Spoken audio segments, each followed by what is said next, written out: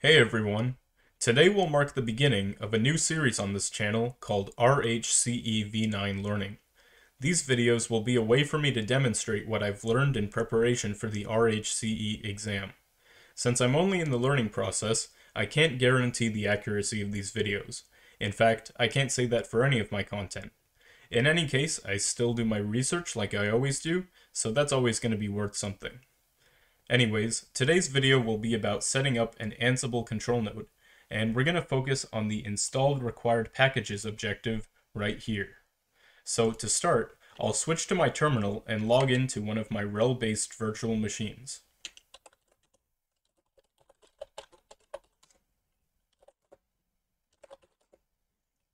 Okay, so this machine is running a fresh minimal installation of RHEL, so we're going to need to connect it to the Red Hat subscription services first. Make sure that you're signed up for a Red Hat developer account, by the way. That's going to be important for this step. Well, I should grab a root shell first with sudo su. There we go. And now we can run subscription manager register and then type in our Red Hat credentials.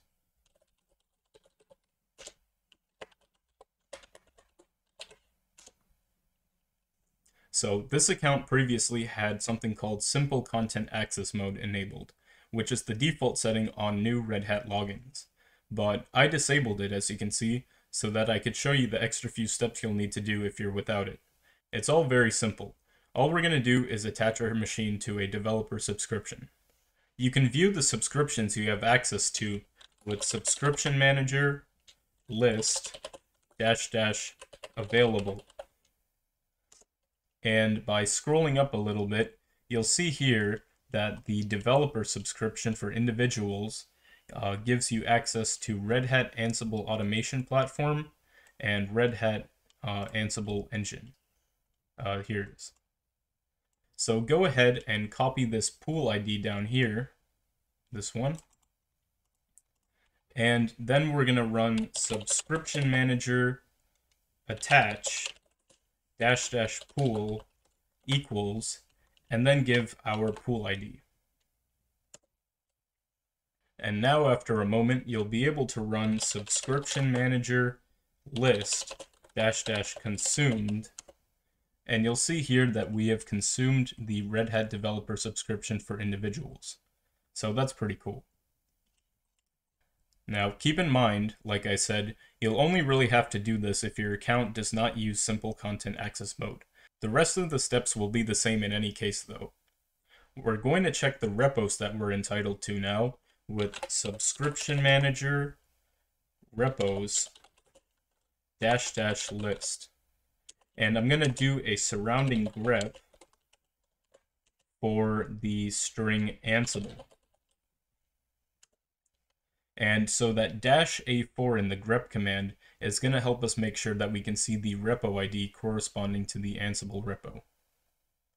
So here are a couple of results, and let's see.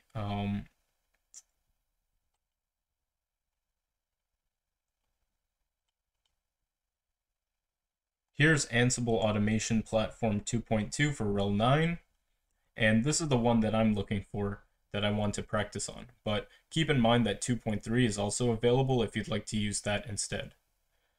Just make sure you aren't looking at the debug or source RPMs, by the way. So now we can just copy the repo ID right here. And then we'll just run subscription manager repos -- enable, and then provide our repo ID for Ansible Automation Platform. After all of that is done, it's a good idea to update now with yum update. So it might take a little bit. We'll just wait for that. There we go. Okay. Now we're ready to install Ansible and stuff. Based on my current understanding, some of the relevant packages we'll want on our control node are Ansible core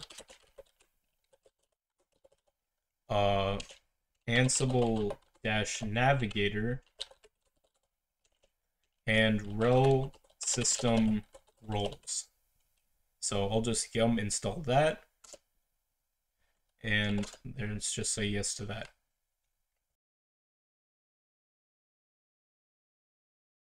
Okay, there we go. And now with these basic packages on our box, we're now free to grab any supplementary modules from Ansible Galaxy. So going back to the study points, there are some objectives here that allude to working with Ansible Galaxy, and it's these two.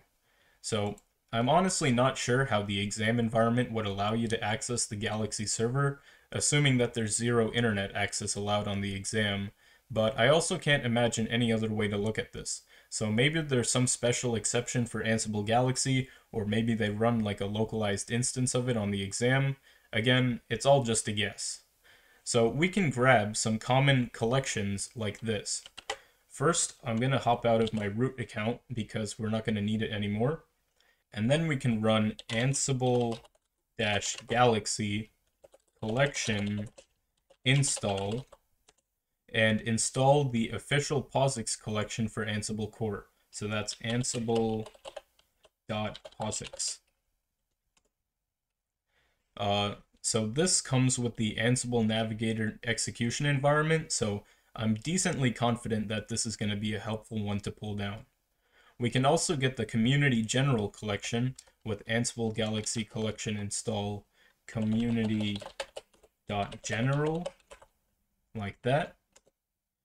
And take this with a grain of salt though, because I have doubts that the community modules would be relevant on an exam like the RHCE. Again though, I have no way of knowing, and even if I did know after the exam, I wouldn't be able to tell you. So we'll just wait for that to install. So now this finally finished installing. And lastly, we can search for roles with Ansible-Galaxy search and then query for a role. So I'm not going to actually install any for this video, but I can just search for one, I guess. Because like I'm only really familiar with the RHEL system roles, and we already have that installed on our system. So yeah, here are some roles related to Java, by the way. Pretty cool. So we can also list the roles with Ansible Galaxy with the list subcommand. So that would just be Ansible Galaxy list. And these are the roles installed on our system.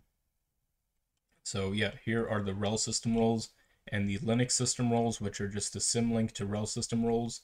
So that's pretty cool. And yeah, there we go. One more helpful thing that might be useful is to install a text editor like Vim, so we can write playbooks. So we can just do that with sudo yum install Vim. Remember, this is a clean install, so I didn't have that from the get-go. And there we go, Vim is installed. And so, yeah, now we have a pretty basic control node set up. As always, I hope this video was helpful for you, and thanks for watching.